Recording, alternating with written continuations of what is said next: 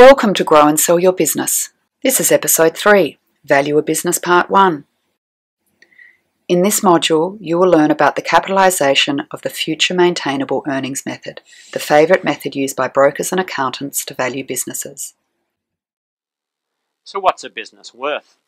There are many reasons why you want to know how to value your business. The first one is that you should be building towards a target business value. And if you understand your business value, you will know at each step of the way how far short you are of your target, and hence start to work on what needs to be done to bring the business up to that target value. The second reason is that you need to understand whether, as you are building your business, you're also building its value. Sorry, that's all you get here, but if you go to our website, there's plenty of free stuff, plus the chance to buy the full program, Grow and Sell Your Business, with a $100 discount.